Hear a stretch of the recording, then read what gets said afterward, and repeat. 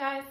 So this is a quick video demo on what to do with your staycation kit. If you got that gift from the Circadia promo that they're running for all of my clients who can't get in for a skin treatment with me, you're gonna do your own at home. So I wanted to just run through really quickly. I know you got directions with your products, but sometimes it helps to see. So everything that you got included that we're gonna be using today is the lipid replacing gel cleanser. If you see my sizes, they're obviously the bigger ones because they're not in the mini facial kit, but it's all the same. You also got your caviar lime passion fruit enzyme. You got your marshmallow whip hydrating mask. You got your vitamin C reversal serum in a little vial. You got light day SPF and you got post peel balm. Again, these are my big sizes, but this is what you have in your little kit.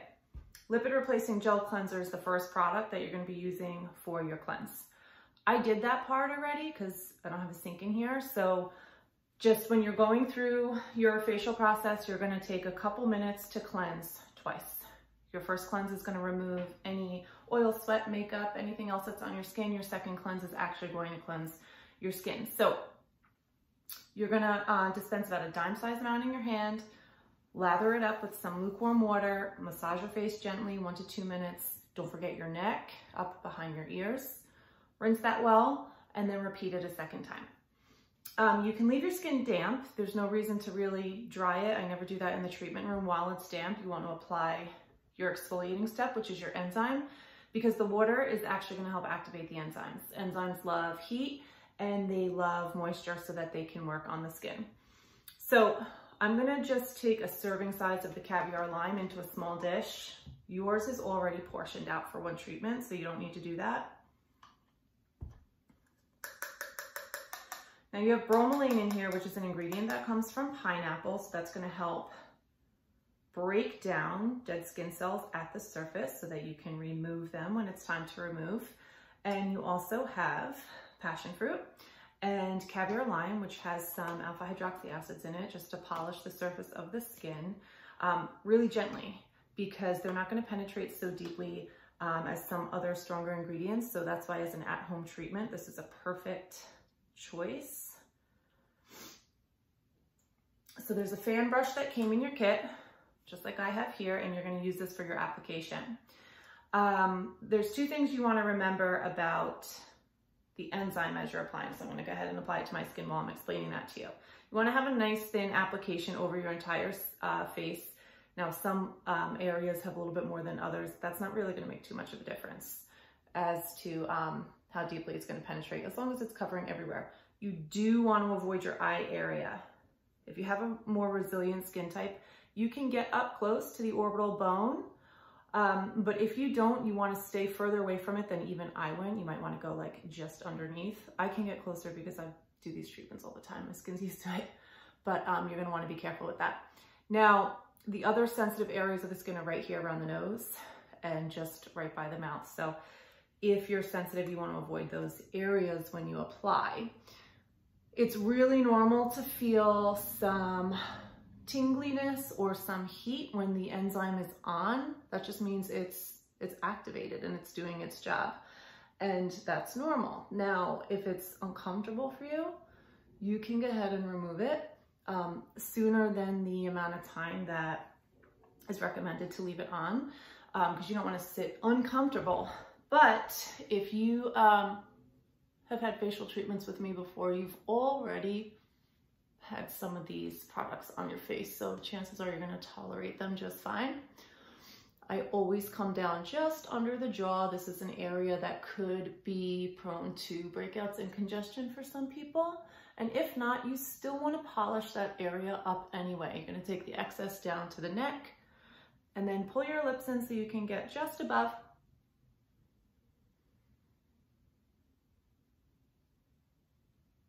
That area, and of course the nose.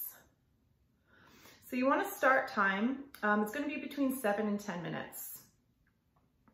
I leave mine on for 10, but again, depending on your skin, if you're noticing any sensitivity or flushing, you may want to remove a little bit early.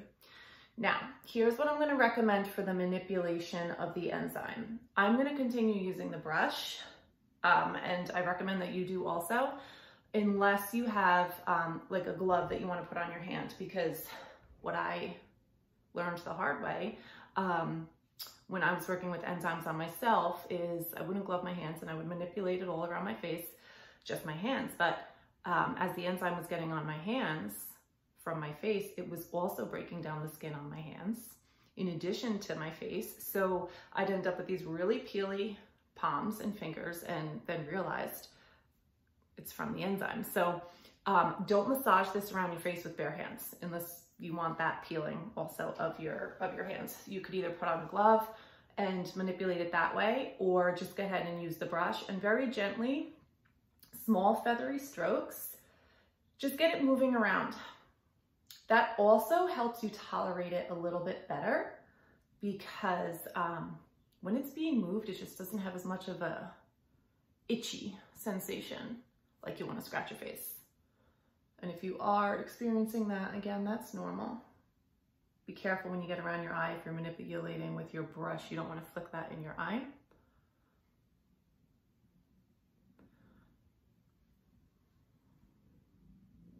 Upward and downward strokes. Very light when you come down. You could put a little bit more pressure when you go up. If you're using your hands, same idea. Now, I forgot to mention this when we started, but my favorite way to remove this, and you know this from your treatments with me, is with a hot towel. So before you even started with your cleanse and application, if you have a washcloth or like a bigger type of dish towel, you can wet it with some hot water and either microwave it for a few seconds, or you can just boil a small little saucepan of water and let it sit in there until it's time to do the removal. And what we're gonna do is press that hot towel on the face to help pick up this enzyme and the skin cells that it's removing with it. If you don't wanna do that, that's fine. You could just rinse with lukewarm water too, but it's more of a spa experience when you use the hot towel. Everybody loves that part.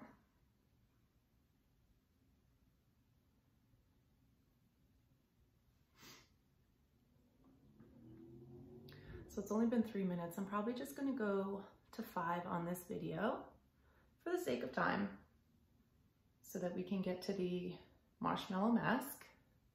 That's gonna come next. If it starts to disappear on your face, don't worry. You'll be able to pick it up with the towel. Creases of nose.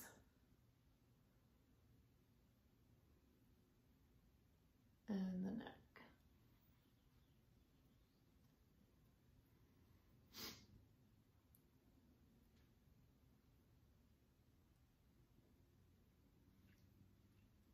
Okay, so let's pretend you're at home and 7 or 10 minutes has gone by, and now it's time to remove. You're gonna open up your hot towel and just press it and hold it onto your face just to emulsify, warm and moisten some of that product that has begun to dry over time. So I have towels that are already pre-made for facials, so they have that little gap for your face, but again, you can use anything that you have at home.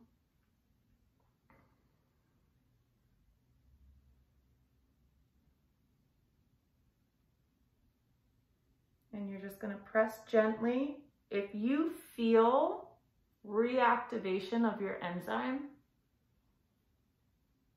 with the warm towel, that's normal. Remember that enzymes like heat and they like moisture. So if you experience that, they're just becoming more active because of the heat and the moisture, and it's fine.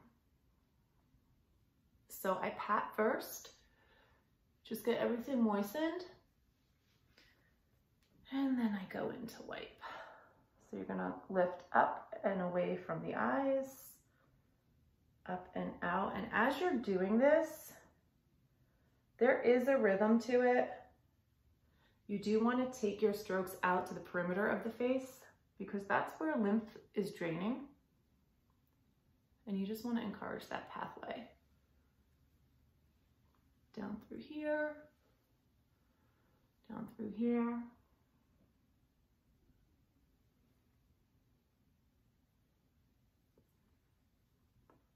You'll notice flushing, a little bit of circulation. That's totally normal, and you actually want that. The more circulation you have at the surface of your skin, the better your skin's going to receive the ingredients that you're going to follow with.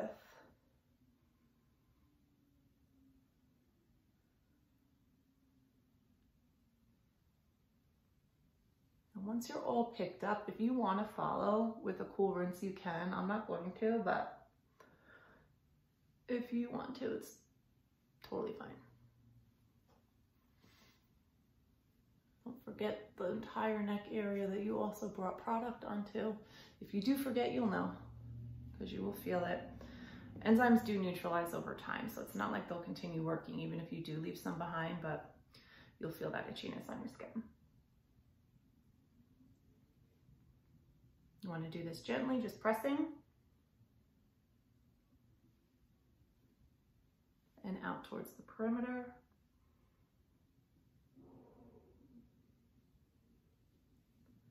Make sure we're all picked up.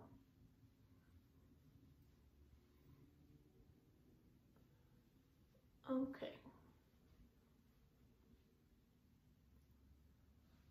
Good. Okay, so now we're going to portion out the Marshmallow Whip Hydrating Mask. I'm using about a half a teaspoon. You guys already have your stuff portioned out, so you don't need to worry about that.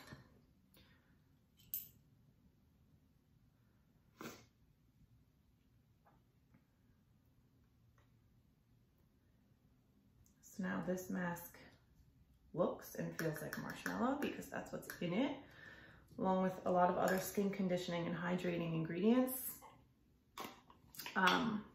There's a peptide in here that's going to stimulate hydration in your skin. It's a really sophisticated product. Circadia does a great job of combining nature and science so that you get the best of both worlds. When you apply this, you're going to find that it doesn't go on as smoothly as the enzyme, again, because it's like marshmallow. So you're gonna have to work with it a little bit, but once this is on your skin, you can touch it, unlike the enzyme. So you're gonna be able to go in and move it around with your hands and not worry about peeling your hands. So really just get it on, and then we can go in and distribute it more evenly.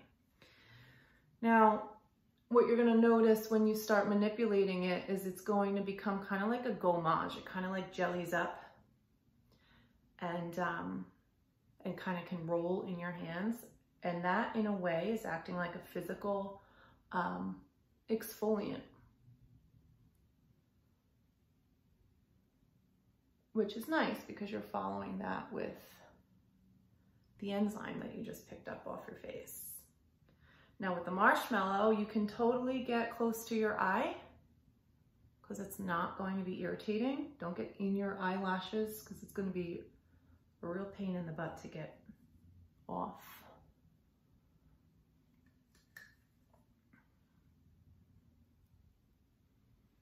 Now what I do in the treatment room, and you can do also while you're at home, is whatever's left of the marshmallow mask, you can go right over the mouth, because people's lips are always dehydrated and chapped this time of year.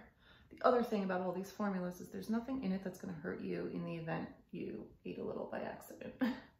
So if you go ahead and put some on your lips and it gets in your mouth a little bit, it's totally fine. I pull the rest of it down onto the neck, and I'll work that with my hands also. Okay. So with this, really, the longer the better.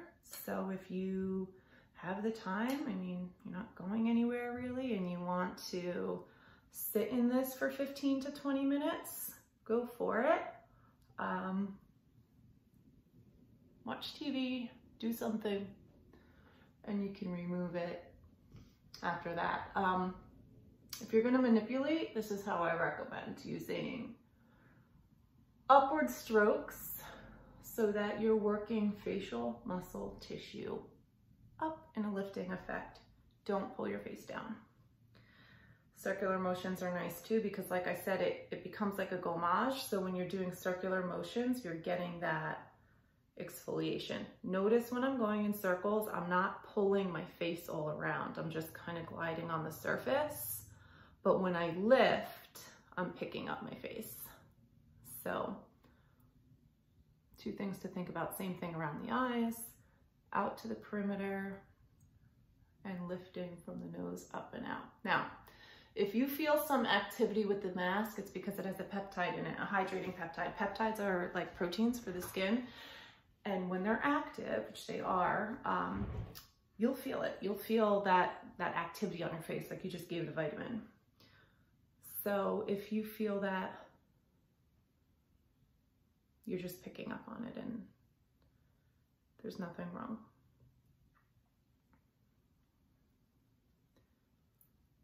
When you go around your eyes, you want to lift and open.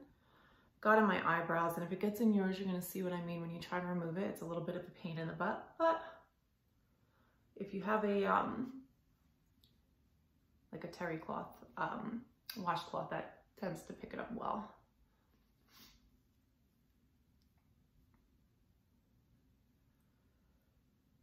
We'll do one more pass along, and then I'll be removing mine, again, not with the full time, just so we can get through it and you know what you're doing at home.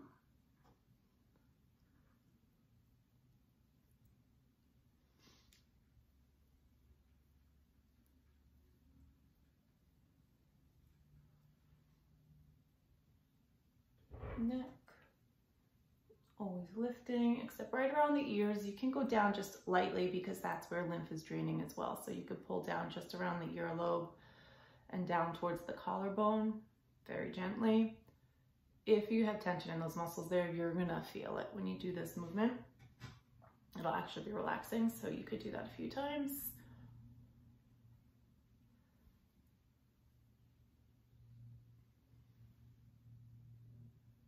Again, with circular motions, you could see how it gums up like I was talking about. So that's exfoliating to the skin in a really gentle way.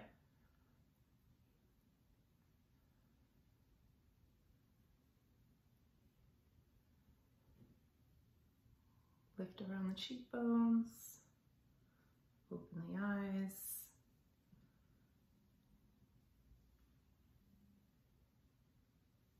Okay. Time for this to come off. So again, a hot towel is the best way to emulsify this because it'll kind of melt it a little bit and then it wipes off easier. But if you just try to rinse this straight in the sink without any of that emulsifying, it's really not going to work out that well. So you're going to want to press a warm towel into it first.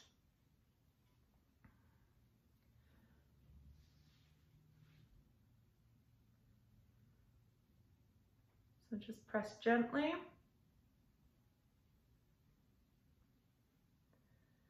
And then you can go back and actually go in for your removal.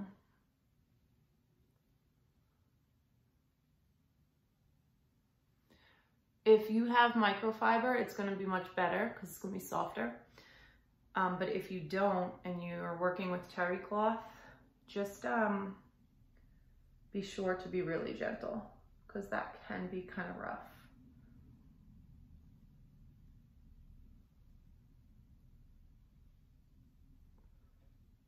Now, even though I said it would be fine to rinse the skin after you remove the enzyme, I wouldn't do that once you remove this mask because it's going to leave behind that peptide that I was talking about and some other skin hydrating ingredients and antioxidants. So you don't want to necessarily rinse all of that. You do want to get the gummy marshmallow off, but what's left behind is nourishing, and you want to let your skin kind of bathe in that. So I would not follow this step with a rinse.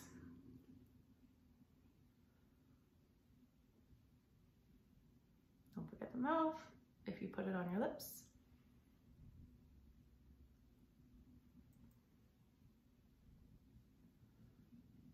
Down the neck if you brought it there.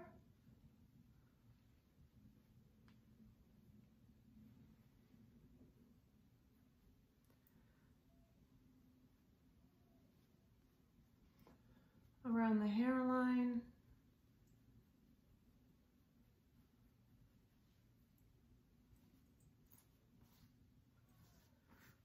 And then if you just gently pass around, yeah, you'll feel if there's anything left over. Ooh, so soft. Okay, and now you're gonna finish this off with vitamin C, hyaluronic acid, SPF, and post peel.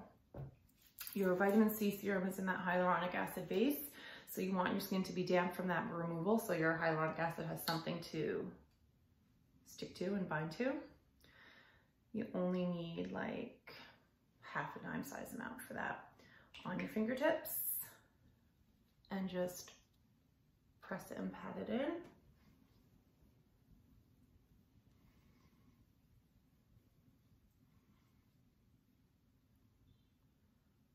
Open the eyes, forehead, and whatever's left, of course, come in around the neck.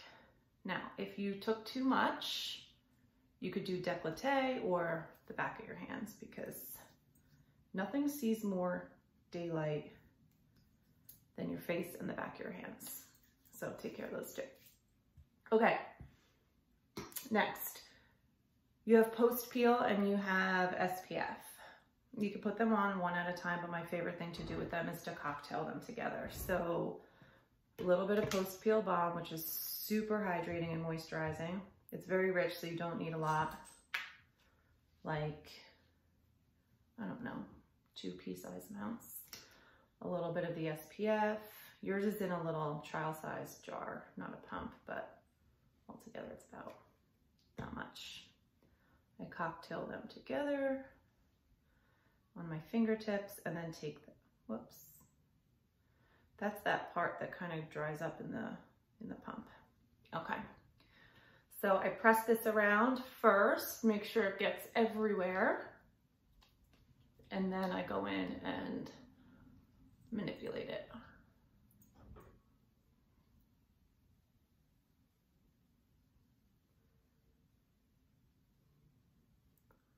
You can get by your eyes with this, it's not going to bother you. And you might be asking, well, what if it's nighttime? Do I need that SPF step? Of course not. Or what if I'm not going out? I'm just in my house, not going anywhere. Do I need the SPF? I mean, generally no, but if it's daylight out and you might go out for a walk or to run an errand, if you're even doing that, I would, because you just exfoliated your skin with an enzyme. So you have premature skin cells at the surface right now. You don't have that layer of protection anymore because you just removed it, which is why you're going to be soft and you're going to be glowing, because you exfoliated that. So you're going to be much more sensitive to the sun. So even if you go out for a walk or you're sitting in an office or a room where you're getting a lot of light, you do want that protection. It's not that you're going to get a sunburn, but again, there are premature skin cells at the surface now, which is why it looks glowy and it feels soft. So you do want to protect that. So unless it's nighttime, unless you're literally doing this before bed, yes, you use your SPF, okay? And I think I got everything, mostly. Never worked like directly in the phone screen, but I think that's everything. Okay, and that's it. So that's your mini at-home facial treatment that you can do for yourself until you get to see me again, which is hopefully soon. Stay tuned on my social pages or on your email if you get my newsletter to hear about when I'll be open again, when we're allowed downtown again. And I really hope it's not more than a couple weeks, but if it is, I'll come back on here to coach you guys through some more at-home skincare things that you could do. Okay, so stay well, stay healthy, stay glowing, and like I've been saying, keep your skin and your hopes bright. Okay, bye-bye.